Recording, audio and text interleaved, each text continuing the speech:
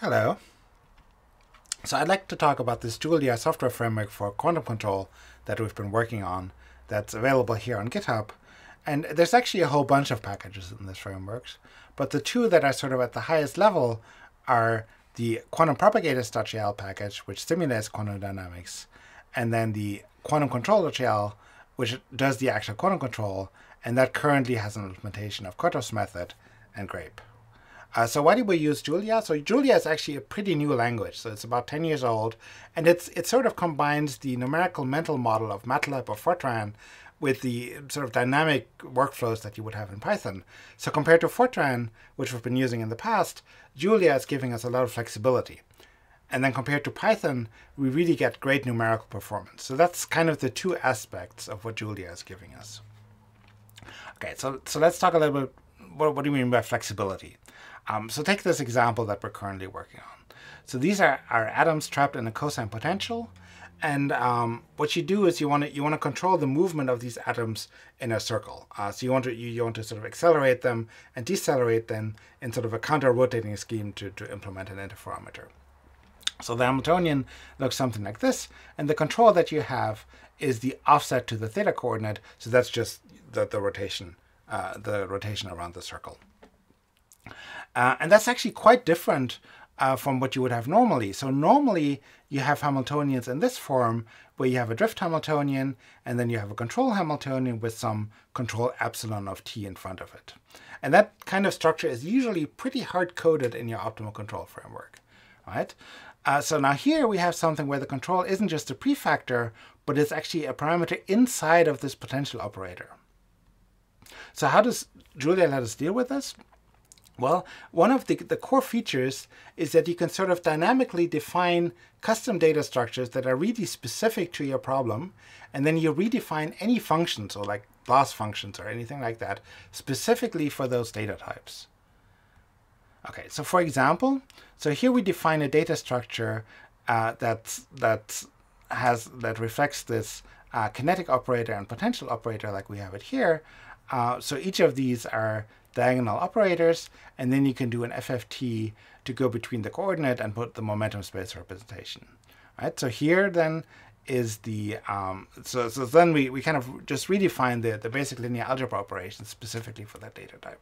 Right. So you have the matrix vector multiplication here, and you just you apply the potential operator, you transform to momentum space, you apply the kinetic operator, and then you go back to coordinate space. Right, and for this component v here, so then you would define again a custom data type that encodes specifically this kind of offset control here, and then define another mul function that would specifically evaluate this line. Right, and I just want to stress that this is not part of the QuantumControl.jl library. So this is just something that's very specific to this particular project. Right, so it's a completely user-defined custom data type.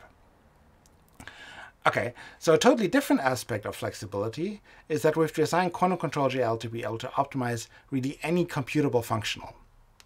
Right, so for example, in the context of quantum information, there's an entanglement measure for quantum gates, which is the maximum concurrence that you can get by applying the gate to a separable input state. Right, so I just give you a 2-qubit gate as in the logical subspace as a 4x4 matrix. And then what you do is you calculate this partially rotated gate. You calculate these values C1, C2, and C3 from the eigenvalues of this product. And then you look at all the possible combinations of C1, C2, and C3 in the sign, and you take the maximum, and this way you get this concurrence. And then to make that into a full functional, you also have to take into account that you might lose population from the logical subspace, so you add a unitarity measure here, right? But this is not analytics, right? So as soon as you have something like the eigenvalues, it's not something where you can just write down the gradient of this functional sort of on paper. So a few months ago, we developed something called semi-automatic differentiation, where the computer figures out the gradients of really any functional at all, but in a very specific way that completely eliminates the numerical overhead that you normally have with automatic differentiation, as you basically end up with the same numerical cost in terms of memory and also CPU usage as if you had an analytical gradient. Okay, so how does that actually look in practice? So you can do all of this work in a Jupyter notebook, right?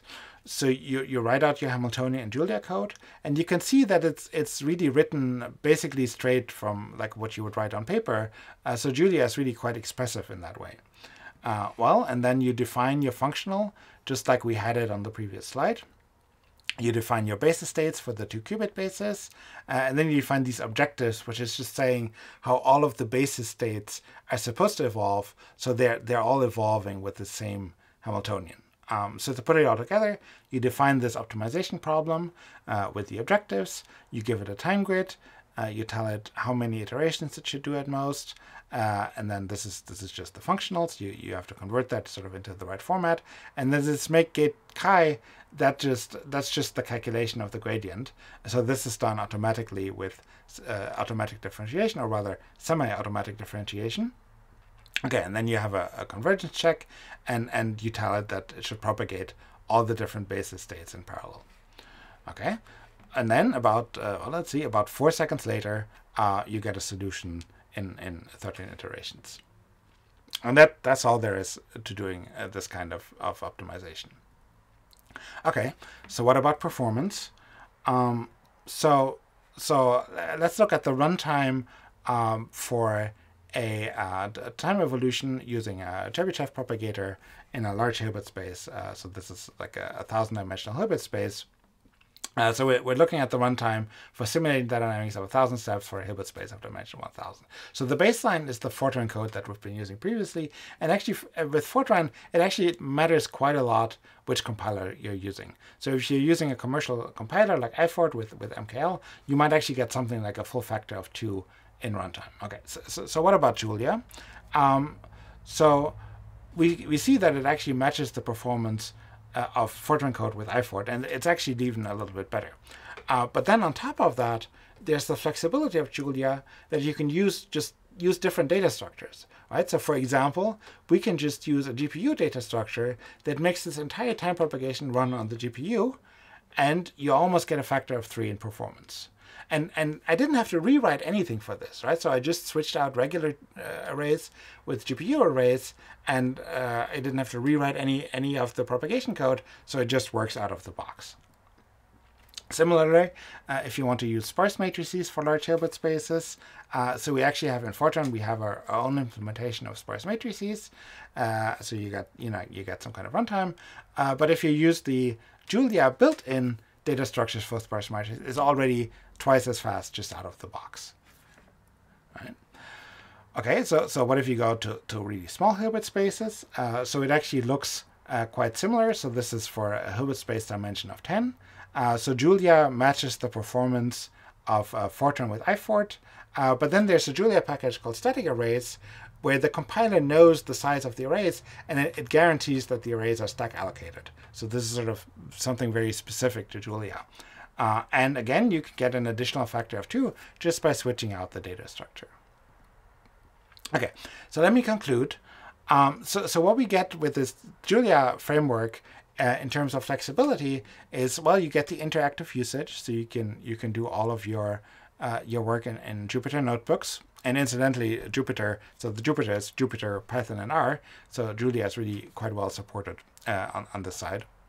And then you can use custom project-specific data structure. And that's really the key to both the flexibility and actually also to the performance, is that you can define your own data structures without having to modify the library as such. And this allows us to tie into the whole Julia ecosystem. So you can use all the packages for automatic differentiation. You can use all the packages for GPU computing, and so forth. And then for performance, well, out of the box, it turns out we actually match Fortran with commercial compilers. And then if we start to use GPUs, we start to use Julia sparse matrices, we start to use static arrays, we actually beat Fortran by at least a factor of 2. And to be honest, when we started working with Julia for these, it was actually for these aspects of flexibility, and we didn't really expect that we would get quite this performance. But it turns out that's what it is. Okay, so what are the next steps? Well, for the propagators, we would like better support for control fields that aren't just piecewise constants, and that would allow us to tie into the differential equations.jl ecosystem, which has some really state-of-the-art solvers. And then for optimal control, we'd like to have optimizers that can adapt more to experimental constraints. So there would be methods like CRAB or GOAT, and then also more machine learning types of methods. Okay, so I think I was able to show you some of the advantages of this Julia package. And at this point, we'd really like to have more people using it, or even contributing to the code. So please reach out if you're interested in this. Thank you.